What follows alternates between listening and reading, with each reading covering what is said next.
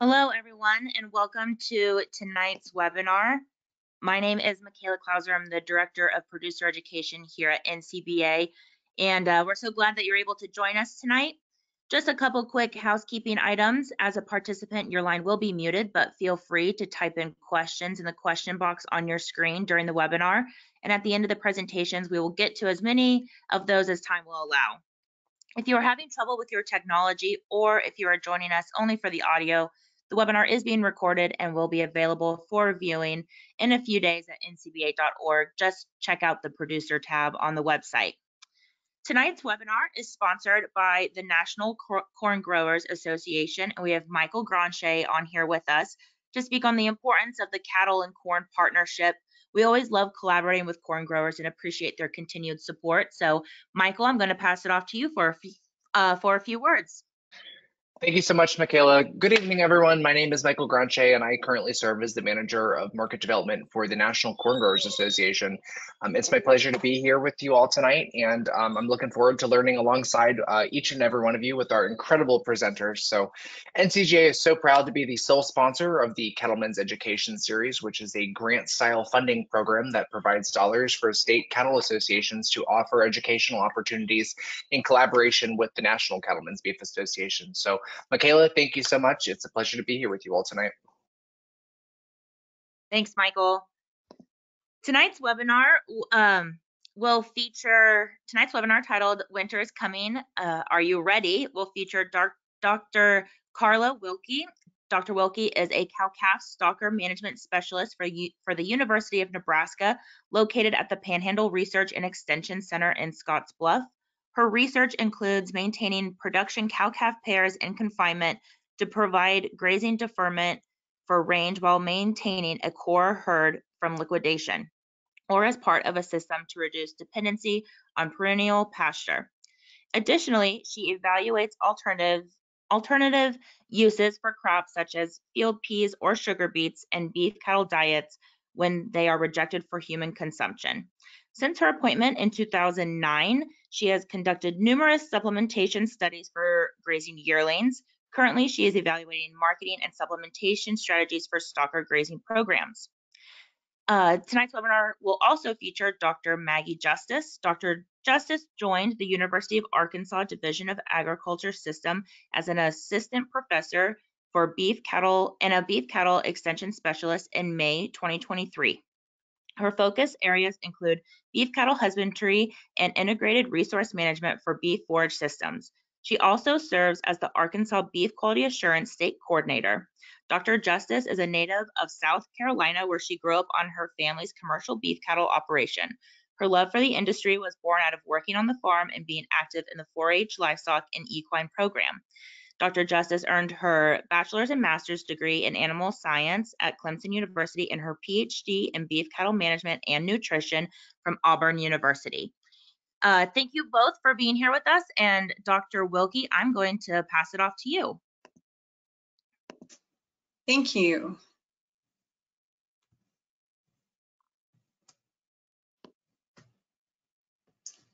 Okay. Let me X out of stuff that doesn't need to be making noise while we're doing this and start this slideshow. Okay, I just appreciate everybody for taking time from their busy schedules to get on the webinar. So I was asked to talk about the northern side of things, and so that's kind of where I'll go with this.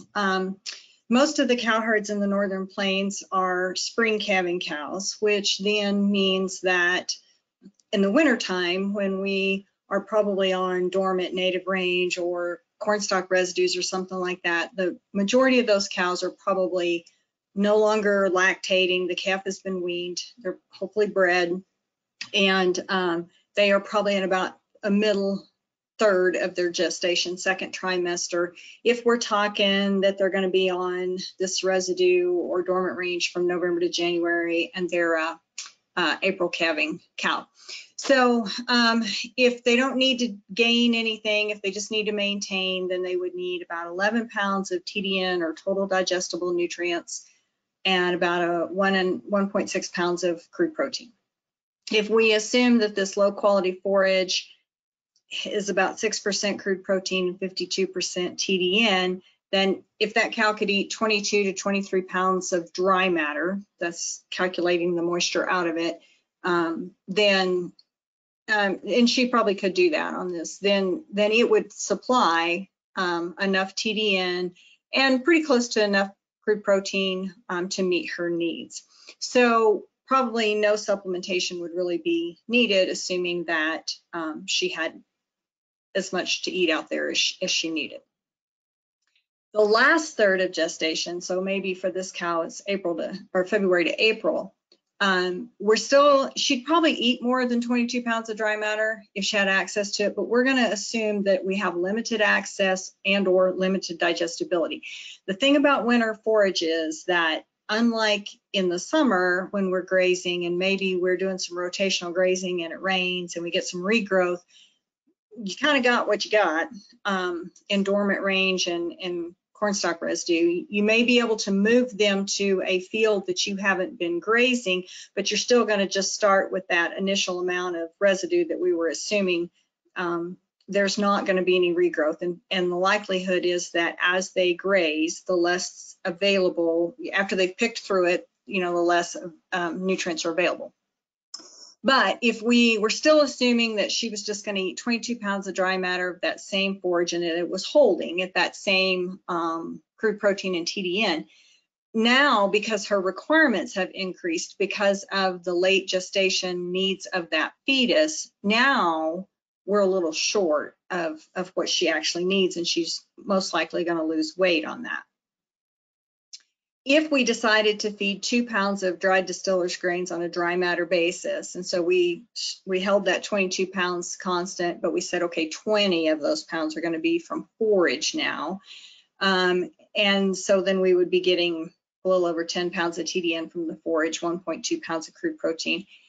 If we're assuming that distillers grains is 100%, 108% TDN and 30% crude protein, then that 2 pounds adds enough TDN to get her up to 12.6 and enough crude protein to get her at 1.8. So she's probably going to meet her needs on that, assuming that maybe the addition of the nitrogen in the crude protein is going to maybe increase her intake a little bit, or the digestibility and therefore the intake. But at a minimum, she's probably going to do a pretty good job of holding her own there.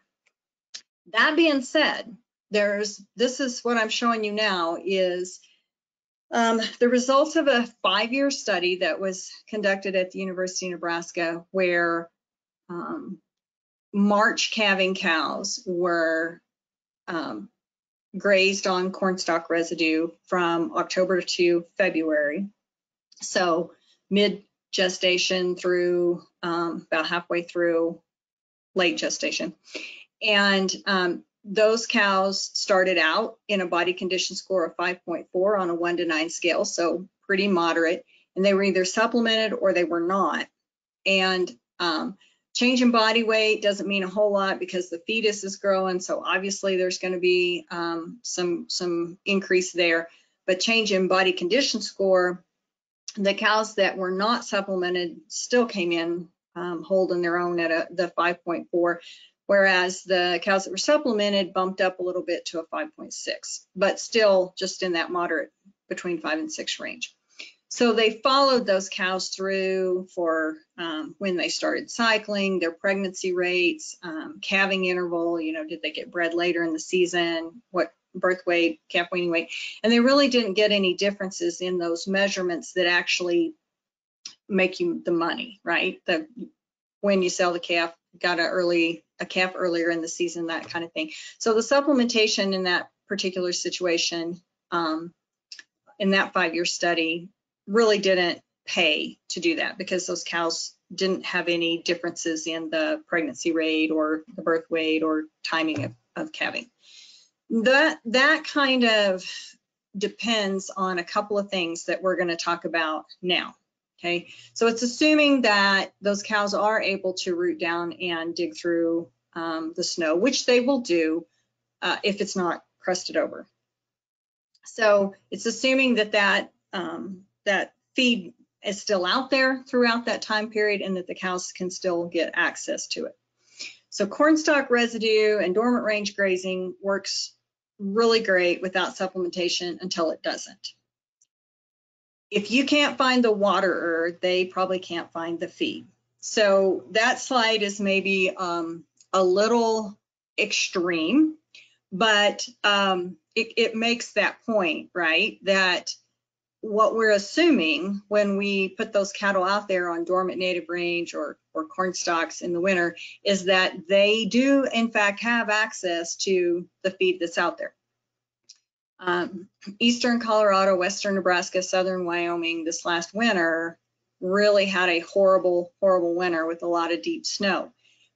A couple of winters before that, pretty open winter, kind of got lulled into sleep, and there was some people that came home with cows that were probably too thin to make it, to either do a good job raising the calf that they were carrying and then to rebreed with the next calf because they just couldn't recover from that. So it's something that we need to think about. We can't just assume that this is what we always do.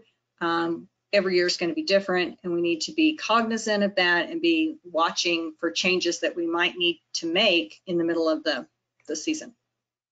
The other thing that 5-year study kind of assumes is that you've got some time now. They brought those cows in February. They didn't keep till March, so they had a month there to do something different on that. The other question becomes for us in the Northern Plains is spring on the calendar doesn't necessarily equate to green grass in the Northern Great Plains, right? So how long is it from the onset of lactation to green grass?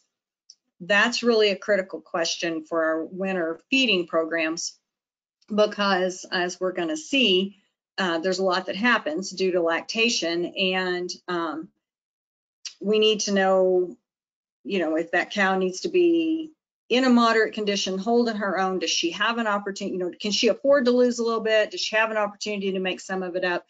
And every system's going to be different. So those are questions that we need to be asking ourselves, probably not just for our operation, but also from year to year, because things are always different in beef cattle production.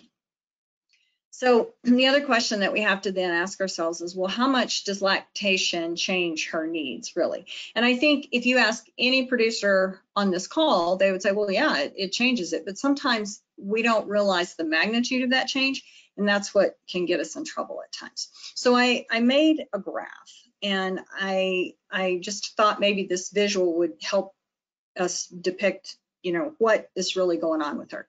So the gray bars are her TDN requirement, or what is provided, and the red is crude protein. So over on the left, we have that late gestation need that we just talked about, the 13 pounds of TDN and the 1.8 pounds of crude protein she needs during late gestation. The next set of bars shows you what she needs for early lactation. And I probably should have said this earlier, but I'm assuming this is like a 12 to 1,300 pound cow. So you can visualize how much more energy and protein she really needs simply due to lactation. So what happens a lot of times is during that late gestation period, producers say, well, yeah, I'm feeding this hay and I'm supplementing, with 1.5 pounds of cubes or, whatever it is. And then when she goes into lactation, when we're waiting to go to grass, I save my best meadow hay, and then I increase my distiller's grains supplement to 3 pounds a day or whatever. So when we look at that, if that's what we're doing, and we put in some really good quality hay, and we put in that 3 pounds of distillers, what we see is that it certainly does increase what we're providing over what she needs for late gestation, but it doesn't actually meet her needs for what she needs in early lactation. If we look at the last bar over there, that's looking at some really good quality early grazing, very vegetative, grazed green grass in June that she might be on. And you can see from that she's probably not only going to meet her needs for lactation, but she's probably going to actually maybe put on a little weight because it's actually a little more than she needs. Fantastic. The problem or the question that you have to ask yourself is how much time is going to elapse between the meadow hay and the 3 pounds of distillers that's not quite meeting her needs and when I can actually go to grass with her. And what is her body condition when she goes into early lactation, because I need to know, does she have enough to give a little, because during that, before I can go to grass, she's probably going to lose a little condition on me. So does she have it to give? And then how long are we actually talking about? And the thing that can trip us up sometimes is maybe it's been dry and we're having to delay turnout. So now those cows are in the lot longer than we'd like for them to be. And so they're starting to slip on us a little more than we would like. Maybe we're in a confinement situation. We're not going to grass at all for one reason or another. And so we got to make that adjustment there. So if we're going to grass pretty quick there and she's lost a little condition, but she's now on an inclining plane of nutrition because of the grass, she's going out with the bulls, you know, things may be great. When we get delays or hitches in our system is when sometimes we need to be cognizant of what's really going on with that cow, because now we may have to make an adjustment somewhere. So the other thing that brings up then in my mind is evaluating body condition in the winter. And that can be a little bit deceiving, but it's something that we probably need to do a better job of, all of us really, of trying to do it. But it's also important to notice that in the winter, these cows can be kind of fuzzy, and they can, you know, that their hair can keep us from really evaluating what's actually there. But this particular cow, on a scale of 1 to 9 system that we typically use in the beef world, would probably be about a 6. She has got a fuzzy coat, but you know, there's clearly some lack of definition in those pin bones. If you look over her tail head, it's not real angular or protruding. If you look at her rear end there, it's not sharply angular. You know, the bone's not real evident there. If you look over her front ribs, you can see there's some cover on the actual front ribs. The other thing that can be deceiving in the winter, besides a fuzzy hair coat, could be that because they're on low quality forage and it doesn't have a real high passage rate, they can have a really big gut. And so you could be thinking that they're in really good condition because they look fat, but it's just still in the gut. And if we're not looking at where the fat cover should be, we could miss that.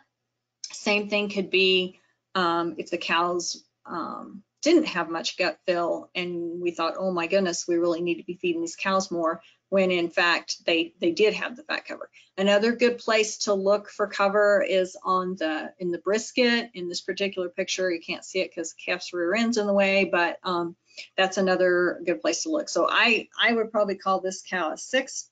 If I looked at this cow, I'd probably say she was a 5. You see, if you compare the two cows, you see that there's a little more definition in the pin bones on this cow. You can see there's not a lot of fill in her brisket. You can kind of see her spinal column, you know, down her back. You can kind of see that it's there. You don't see it real, lot of definition to it. You see more definition all around her tailhead than you did the other cow. She clearly does have a little more angular look to her hindquarters, if you could see that. If you actually put her in the chute and put your hands along her back, you could feel the spacings along her spinal column there. But still, we'd call those two, the 5 and the 6, you know, the moderate. And so that's where we're hoping they're staying throughout the winter. So let's talk a little bit about why body condition scoring, why the body condition score they have at calving is so important. So this is some old data, but it still holds pretty true in that the pregnancy rate is impacted by body condition. And this is on a 90-day breeding season. I think most of us do a 45 or a 60, and so that just makes it all the more important that those cows be in a 5 or 6 to get the pregnancy rates that that are going to help us have a good production system. We don't want that 50%. The other thing that's really important is that what it also correlates with body condition score of the cow is immunoglobulins that are produced in the colostrum for the immunity of the calf. So this graph shows serum IgG levels in a 24-hour baby calf. So that's taken a blood sample from the calf and comparing how much immunoglobulin is in the system after they nurse the cow, when the cow was in a body condition score up to 6, I believe. So there's probably this is probably a little bit confounded. There's probably 2 things going on here. One, the thinner cow didn't produce as high a quality colostrum during that time prior to the baby being born during that development period.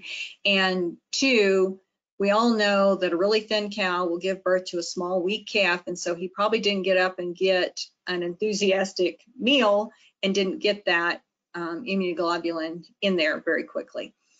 What we also know from the dairy side of things is that the longer you wait for milking postpartum, the less of that immunoglobulin is actually there. That concentration begins to dissipate. So if this calf is weak and slow because his cow was thin and he doesn't get up and get what she has and she doesn't have much, then we're having a snowball effect. So that's the other reason that it's really important that we come through the winter as best we can and there's many cows in the 5 and 6 range.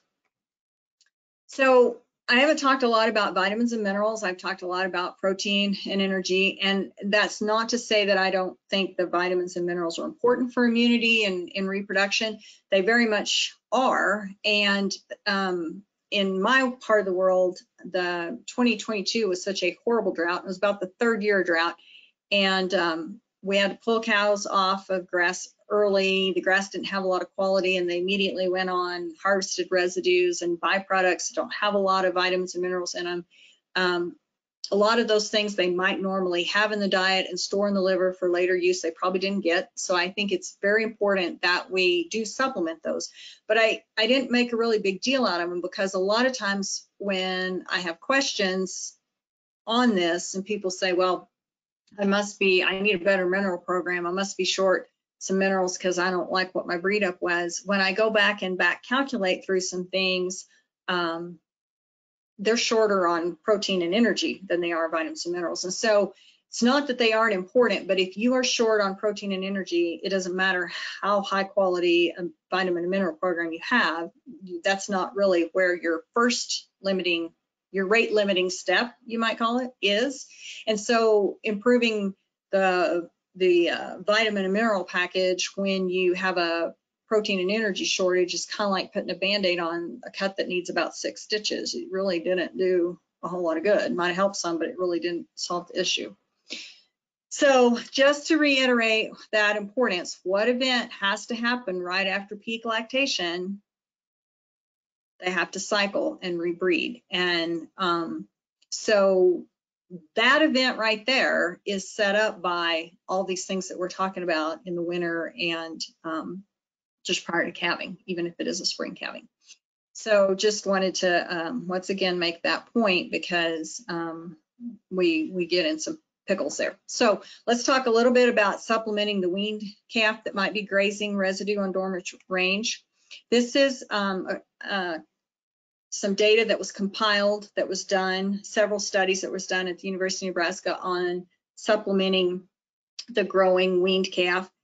And so basically, some of those studies had a negative control, and I will tell you that if you do not supplement a growing calf on like corn stalk residue, that kind of thing, that calf loses weight, and that doesn't do you any good. Some people think that they want a very low rate of gain on the winter gain because they want to take advantage of compensatory gain when the calf then goes to grass in the spring. And that does make sense. However, I'm going to show you some data that would suggest that we really want to, instead of targeting half a pound a day gain, we want to be targeting about a pound 50. And to do that, what we have found, what this graph shows you, is that about 0.6% of body weight on a dry matter basis of dried distillers grains would get you about that 1.5 pound a day gain. And so for a 500 pound calf, that'd be about 3 pounds on a dry matter basis, is about what we would want to do. And so this is the reason. So this is a meta-analysis of several studies of winter supplementation where the gain was either low at 0.5 pound a day gain or high at 1.5. And putting those studies together, then you can see that the ending body weight was obviously greater, as was the rate of gain during the winter. Then you go to the summer grazing and you look at that average daily gain, and you see that there certainly was some compensatory gain, because those that had been on a low rate of gain during the winter had a greater average daily gain, 1.34 versus 1.06 in the summer. But what you also notice with the ending body weight there is that those calves never did completely catch up to the calves that were on the higher rate of gain in the winter. They only compensated 37%. When they followed all these calves and all these studies on through the finishing phase, they find that those calves that were supplemented a little higher rate of gain during the winter held that advantage clear to the finishing phase. So something to think about in the winter, wintering, backgrounding those calves in the winter, that that may be a little greater. 1.5 pounds is still not a large amount. It's not like 2 or 3 pounds a day gain, but a little more than just 0.5 pound a day gain was probably going to net you more return than the half. So another group that we need to talk about on corn stalk residue is pears. So we're going to look at a study that was done with summer born, so July, August born pears. And they were, we had a study on the eastern side of Nebraska, and then out on the western side in the Panhandle. And then the CS is corn stalk grazing, DL is a dry lot. So we compared taking the pears to corn stalks versus dry lot. And so we look at the cow body condition score. And so again, we see that these cows were between that 5 and 6, right in that mid-range. So they were in good shape when they went out there. But the cows on corn stalks in both locations lost some body condition during that time, even though the pears were being supplemented 5.2 pounds dry matter basis of just dried distillers grains. Now that's per pair. There was no way to separate out, here's what's for the cow and here's what's for the calf. So I went to the pair, but when we look at how that impacted the cow, really didn't see any differences in pregnancy rate, but they did maintain weight a little better in dry lot than they did out on the corn stalks. When we look at the calf performance, we also see that the calves out on corn stalks didn't perform quite as well as the calves that were in dry lot. So the average daily gain was 1.3 or 1.54 versus over 2 pounds a day gain for the dry lot calves, whether you were looking at the eastern or western side. So the calves did a little better in the dry lot, but as far as a system goes, economically, the calves on the corn stalk grazing netted more return than the dry lot because of the cheaper inputs of the corn stalk grazing system versus the cattle being on a TMR in the dry lot. So something else to think about that group. Last group I'm going to talk about is the herd bull, the forgotten investment.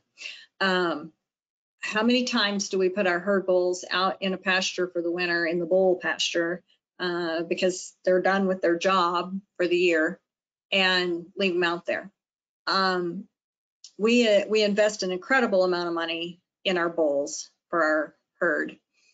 And so it would probably be a wise investment on our part to make sure they had windbreaks when temperatures are extremely frigid, some bedding to keep them from having frostbite on the testicles, which can then cause them to fail their breeding soundness exam the next spring. Keeping them in a body condition score of 5 to 6 as well can certainly improve their longevity and the quality of the semen that they are producing.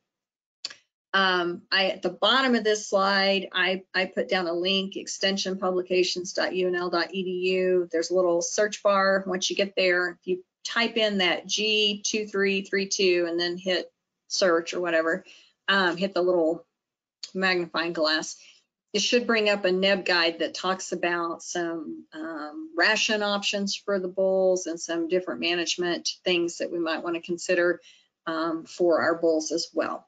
So as far as the Northern Plains and the winter feeding, that is all I have.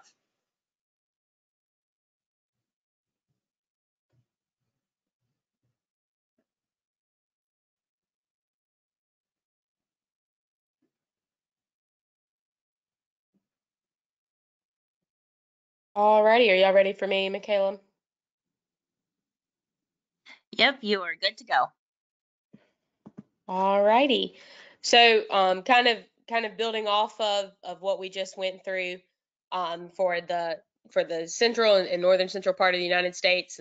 It's going to be a little bit different in terms of what we're feeding here in the southeast and the central south part of the United States, but a lot of the same terms apply, especially when we're thinking about our herd.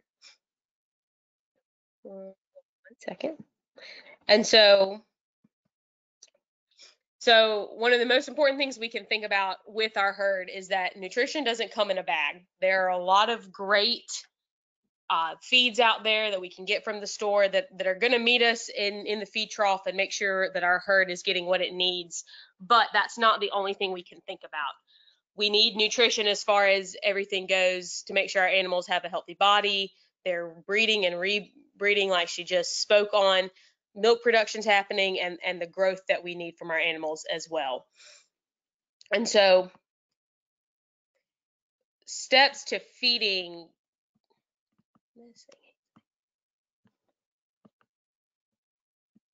When we think about our winter feeding plan, we can think about it in 4 simple steps, but there's a lot more to it. So first, we've got to determine our animals' needs and make sure that we are meeting their requirements.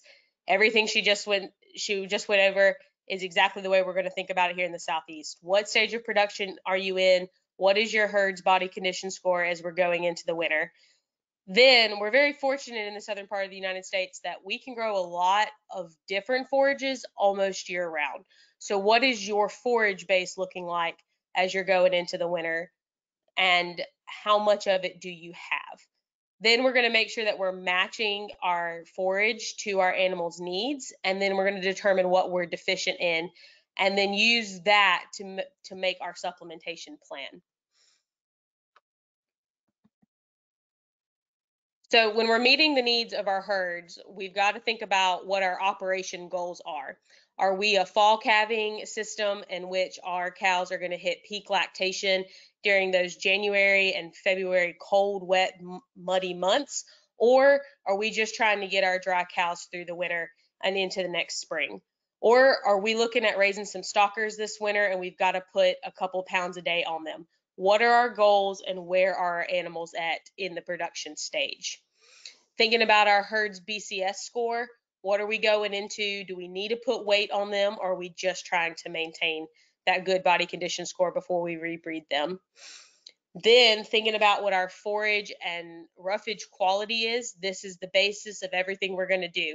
That forage can meet us at the table and be enough, or it may not be, and that's how we're going to pick our feed supplementation, and depending on the feed quality, it's going to help us out. So we think about the changing nutritional requirements of our herd. Of course, those newborn calves are going to be at the top of the needs list as far as our animals go, but they're getting a lot of their nutrition from their dam. So we don't have to worry about them as often. All the way going down to our dry cows. Those are the girls that if we've got some good quality hay, we may not need to worry about them as much. But what we have to think about is what's going to happen to our herd as this weather changes on us. If we think about last winter, especially here in the Southeast in December, one day we were sitting in 75-degree weather, and a couple of days later we were hitting colder temperatures that we hadn't seen in a long time, and everything was freezing over. And so we have to recognize that our needs are going to change for our animals, and we have to be there helping them out in those changes. And so I'm not going to go through this chart completely because it was a lot of what Karla just talked about. But if we think about the needs of our mature, dry, non-lactating cattle, a lot of times, like I said, our forage is really going to meet them at the table and help us out in getting them what they need. But we need to focus in on making sure that we are meeting these total digestible nutrients, or our energy needs for our animals, as well as our crude protein needs as well. And so how does that change exactly when they do go into that lactating phase? And so if we look here at this 1,000-pound cow, when she went from being a dry cow 8 months post-calving to now being 2 months post-calving in peak lactation, she just went from needing around 20 pounds a day of dry matter to now 25 pounds a day of dry matter. That's a big jump up. And if we aren't paying attention to our herd and recognizing when these changes are happening, we could find ourselves in an accident that we don't want to be in. Another important note to take is a lot of times we don't think about the differences in the weight of our herd, but that also matters. So, not saying we need to know the exact weight of every animal in the pasture, but knowing an average of what your herd weighs is also going to help you make some of these large feeding decisions here in the winter. Take this 1,000-pound cow versus our 1,400-pound cow. There's a 5-pound different needs in dry matter intake per day. And so if we're just assuming that our cattle weigh about 1,000 pounds because it's easy math to do while we're sitting in the feed store, when in reality our herd probably weighs on average about 1,400 pounds, that's 5 pounds a day for one animal that we're messing up on. So knowing what phase of production our animals are in, knowing their body condition score, and knowing about what their weight is really going to help us in the long run when making these nutrition decisions. And so, like I said, when we're in the central South and the southeast portion of the United States, we're very fortunate in the fact that we have a strong forage base. And so when we're going into the winter, we've got to think about, are we going to be utilizing some grazing during these colder months, or are we going to stick to a conserved forage, or is it going to be a mixture of both? And so we have a lot of options. We think about our stockpiled forages right now, especially here getting close to Thanksgiving. A lot of guys are probably on that last leg of our warm season forages that we might have stockpiled, like our Bermuda and our Bahia grass. Our tall fescue's probably just finished in its growing phase, and we'll be able to hold on to those stockpiled forages.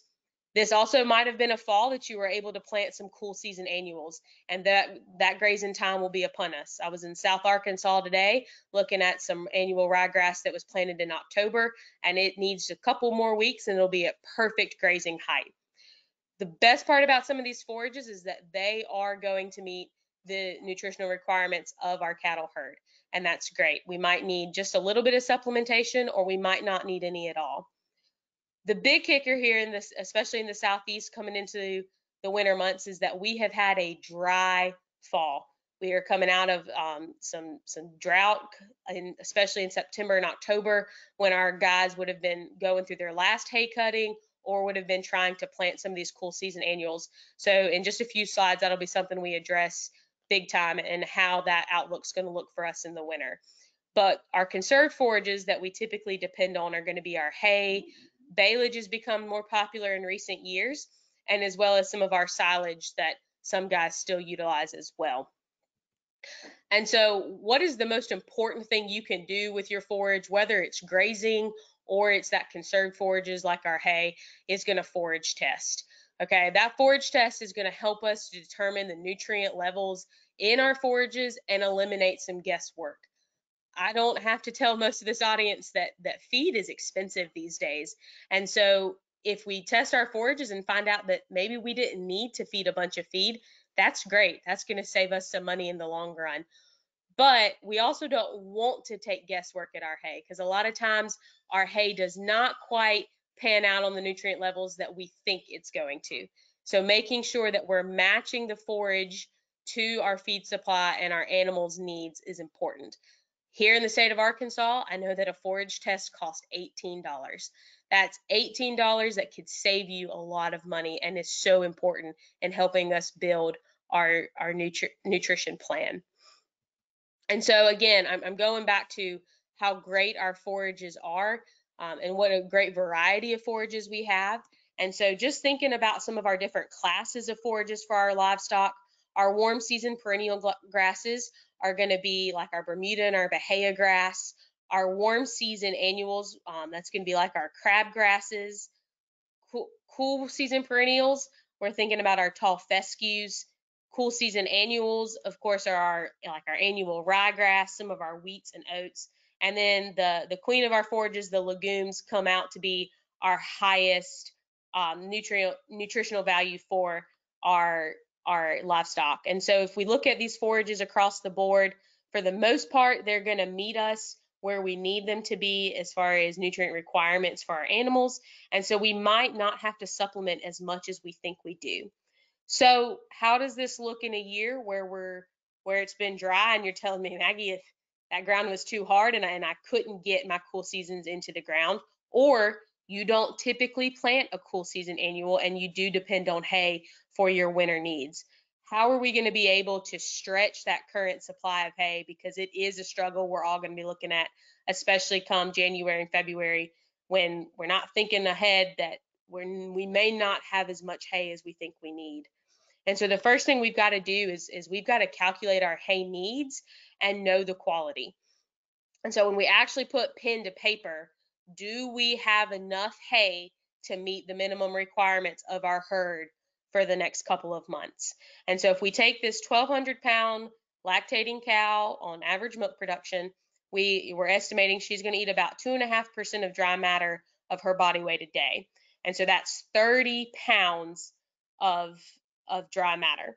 If our hay has tested out, because we paid that $18 and we got that hay test, and we figure that she needs about 33.3 pounds of hay as fed per day. And so think about our hay period. We're going to estimate that we're going to need to feed hay about 120 days before those spring forages pop up for us. And so for this winter feeding period, this cow alone is going to need almost 4,000 pounds of hay during that 120 days. And so that works out to be about 5 bales of hay per cow during this time. All right, 5 bales, that doesn't seem like a lot. That doesn't seem like too much. But when we look at it, the big picture wise for our whole herd, do we actually have enough? And so about 4,000 pounds of hay per cow for that time, over 40 cows, meaning I need almost 160,000 pounds of hay for my herd during this time. And so just to kind of work that out in some smaller numbers, because that 160,000 scares me, that's about 80 tons of hay for the herd for that 120 days. And so in total, I need about 189 bales of hay for my herd. But wait, I'm here to tell you that you probably need a little bit more, because we didn't think about the losses we might have in this hay. And so on average with storage losses, because we don't all have hay barns, we lose about 28% of our hay from storage loss. There's also going to be some feeding loss, because we're not guaranteeing that they're going to eat every single bite of that hay out in the pasture. And so after hay losses, we're predicting that I'm probably actually going to need about 276 bales of hay for my herd over this 120-day winter feeding period. So we need to take a step back and think about the current supply that we have on hand. And before we even get into the quality of that hay, we have to ask ourselves, do we have enough hay to make it through the winter feeding months? And so we figured out how much hay we think we're going to need. We're looking out in our hay barn and do we have enough? What are some ways we might be able to minimize the waste on this hay supply and stretch what we currently have? And so just some simple management strategies we can take in order to minimize this waste that might help us. And this might seem tedious, and it might take us a few extra minutes and we have to get off the tractor to do it. But in the long run, it's really going to help us out. We first need to think about our feeder type. And so this picture here on the right, as you can see, that hay bale was probably just small enough to fit into that hay ring. And so a lot of that hay is spilling out on the ground, and everything that's below them is most likely going to be waste. They're going to stomp that into the ground and waste, 5, 6, up to 10% of that bale on us. And so maybe we think about investing in larger hay rings, or the hay rings that kind of create a dome shape for us, so that waste falls down and remains in the hay ring and gives them an opportunity to eat it. It's also really important to think about our feeding location for our hay bales as well. We don't want to continuously put the bale in the same spot all winter long. That's just going to create a big mud hole that's going to tear up our pastures and cause even more waste as the winter feeding season goes on. So we want to avoid creating that mud hole. And we also want to think about options that maybe we unroll that bale out a little bit at a time. And again, that might cost us a few extra minutes while we're trying to get in and eat dinner around supper time, but it might help us save some on the hay and make sure that our cattle are utilizing the hay that they need and not wasting it. It also could be a good time to look into limit feeding our hay. And so research has shown that restricting time to hay access can reduce waste up to 20%. And so maybe having it pinned up in the corral and offering them a couple of hours each day to eat on that hay, and then releasing them back out into the pasture might help us, so that they're not just standing at the hay ring, stomping it into the ground and creating that big mess. Going back to feeding location, not just thinking about our hay supply, but thinking about our pastures as a whole as well. Spreading out that feeding location is going to help spread out those nutrients that waste does give back to the pasture a little bit, and it might help us out in the long run as far as nutrient management in our pastures as well. And so we know how much hay we have, or how much hay we have, how much hay we could estimate that we're going to need. We're going to think about our management strategies that are going to help us not be wasteful with that hay. And then we have to consider our supplementation options. And these next few slides also can follow along as well if we do have grazing available to us. Just knowing the quality of that hay is good, or that grazable forage is going to be important. And so when we think about supplementing the cow herd, we have to recognize, like I said, I'm not telling y'all anything new, but that feeding the cow herd can be, and it probably is in most cases, the largest cost area for our farm. So balancing our supplementation program will be vital, and that starts with that forage test. Oftentimes, energy is going to be our most limiting factor with our forages, especially here in the southeastern part of the United States. And so it's very easy to say, oh, give that quality test back. Oh, I need to bump up crude protein a little bit. Let me throw out a protein tub. That's great. But did we really look and see if we were meeting our energy needs, and maybe it was an energy supplement that we needed instead? And knowing all of this is going to help us compare the cost of our supplemental feed stuff. And so, like I said in the first slide, there are so many options as far as feeding goes. But we have to ask ourselves, what are we going to feed? When are you going to feed it? And how are you going to feed it? And so every operation that I go on and every operation in the United States are unique. And what you can handle is up to you. Just because it works for your neighbor down the road doesn't necessarily mean that it's going to work for you. So if investing in the tubs that go out in the pasture is easiest for you because you can put it out there and that your cattle are fed for a couple of weeks, or you're the kind of guy that likes to take the hand feed your cattle every day and take the bucket out in the field, and it gives you a good time to look at your herd as a whole, that's great. What works best for you is important. Then you've got to think about what you can handle. Byproducts, buying feed in bulk is awesome, but if you don't have a good place to store it, in large amounts, it may not be the best option for you. And so I say byproducts. We're very fortunate that our industry can utilize the waste of other industries to feed our animals, and that's great. And so these are some common byproducts that we see. Some popular ones, especially here in the Southeast, are going to be our dried distillers grains. Here in the state of Arkansas, rice byproducts are very popular amongst our producers, especially in the Delta. And so it's also important to get those byproducts tested as well, so you understand what nutrient value is left in those and how they can help supplement your herd. And so knowing the options available for you to identify what is needed to achieve your goals, and then what your feed is actually costing you. You also can't forget about our minerals and the use of technology such as ionophores in your feed, because especially with our co or byproducts, the minerals can be larger issues. So making sure that your cattle have those options available to them is very important. And so we've got our hay plan. Again, I'm focusing in on how dry some parts of our southeastern United States are right now. So what are some other management strategies we might have to consider going into our winter feeding period? Think about our intensive grazing management. And I say grazing, and I mean it for grazable forages, stockpiles that we might still have out there, but I'm also referring to our hay as well, making sure that we're feeding the needs of each group. So this might be the time that we prioritize our better quality hay or forages for those with higher needs. If we have some heifers we're developing, our cattle that are reaching peak lactation, or we're trying to help them recover so we can rebreed, they might be more important up the line than our dry cattle, or say our bulls that we're just holding over into the spring.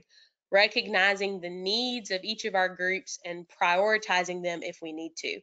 We might have a lot of hay left over from last year with a little bit lower quality, and so our dry cows or our bulls might be able to utilize that more efficiently with just a little bit of supplementation, and we might be able to put our better quality forages to our groups with higher needs.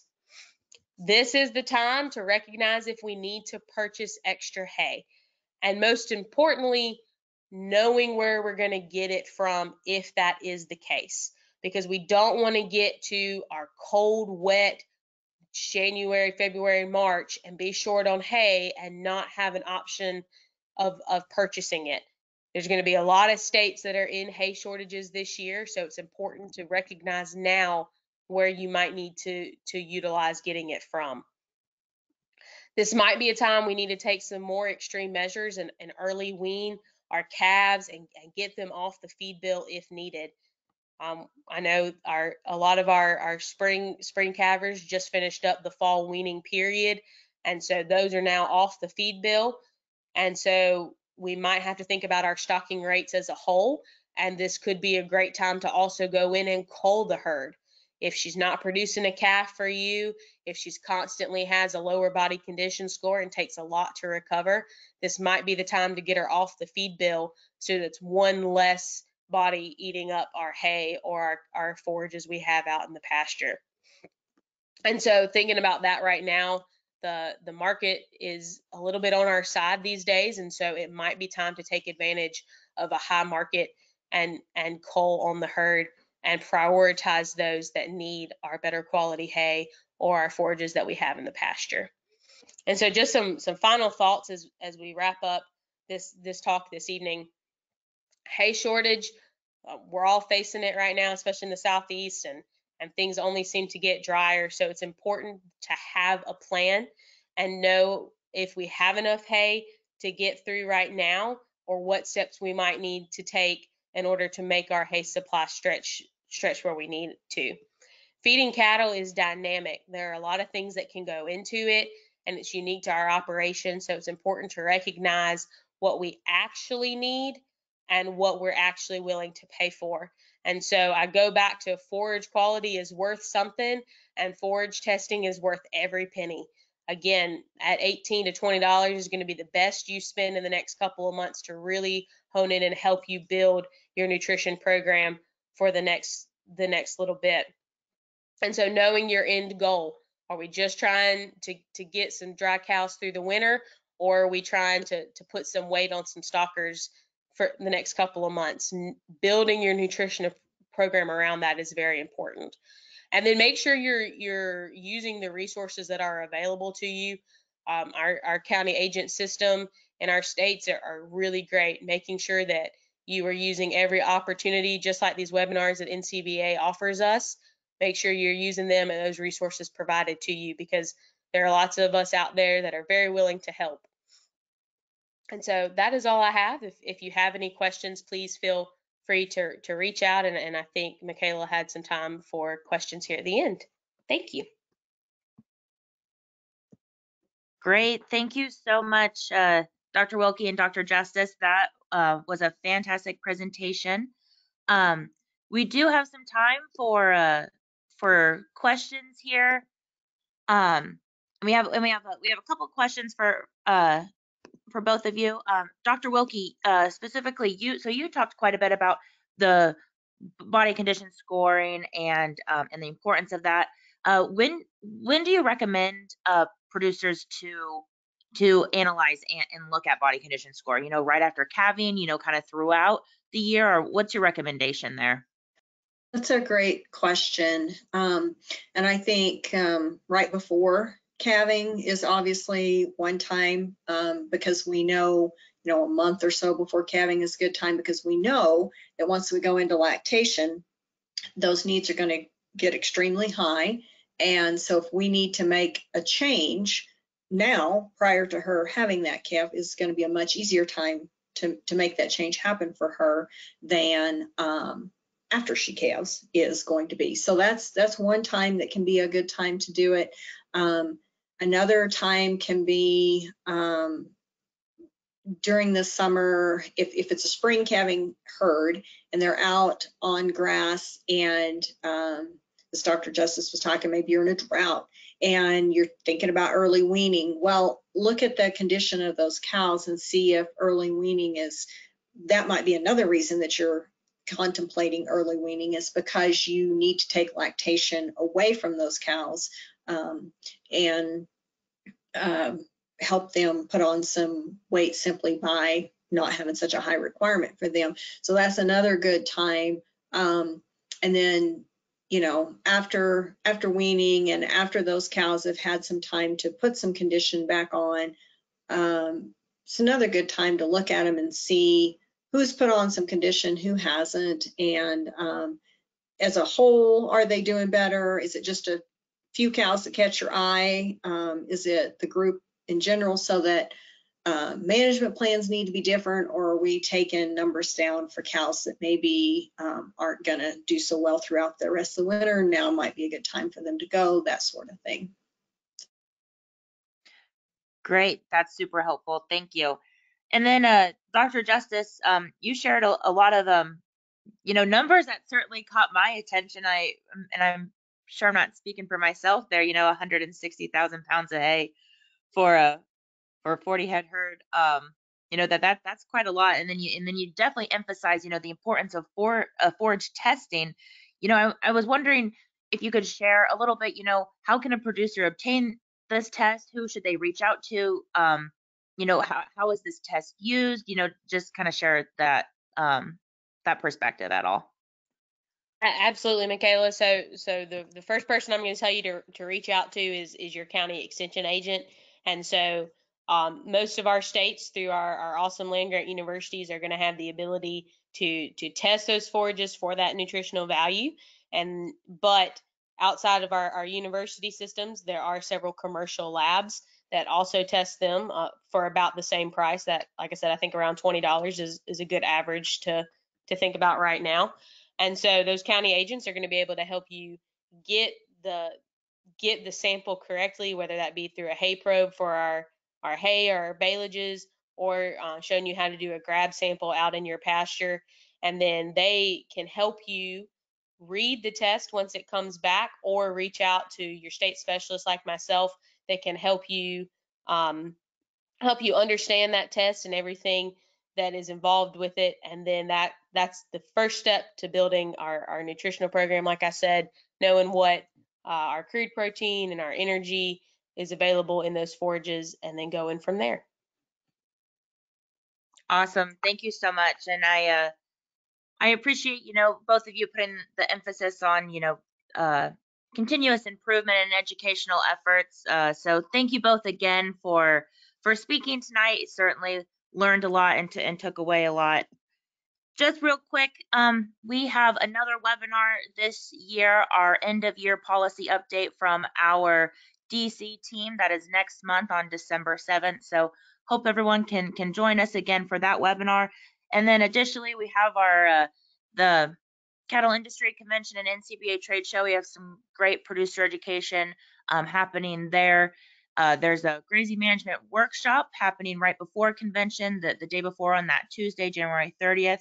And then we have Cattlemen's College happening all throughout convention, and also a ton of education in the trade show with learning lounges, cattle chats, and the demonstration arena. Something that's really exciting is that as producers, you can attend for free if you apply for the Rancher Resilience Grant. So it's a reimbursement program, but your registration and your housing is covered. So please go to NCBA and check that out under the producer tab, Rancher Resilience Grant. And if you have any questions, there's a contact email on the website. So with that, everyone, thank you for being with us tonight, and hopefully everyone has a good night. Thank you.